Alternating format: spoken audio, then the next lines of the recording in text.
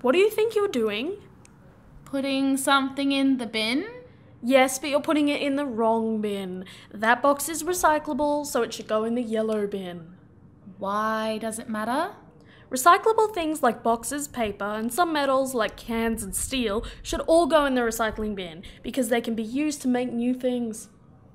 Okay, well, what does that red bin mean? Red bins are for general waste, things that can't be made new again. But I thought that was what the green bins were for. Yes, they were, but newer bins have the red lids on them. Blue bins. Yes, what about them? Well, what do they do? Why do you ask so many questions? Don't you have the internet? Yeah, but I'm lazy. Yeah, well, that's the reason your planet's dying, isn't it? Your generation is too lazy to do anything about it. No! If anything, our generation is fixing past mistakes. One thing that's destroying the environment is consumerism. Constant production of materialistic goods that we don't need, but think we need because the media says we do, and we oblige because we want to belong.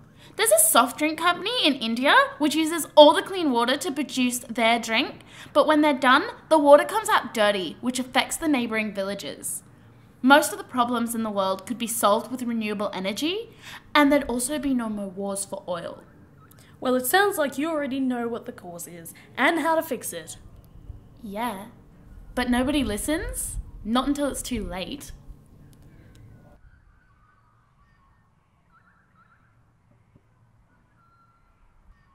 By the way, blue bins are for paper.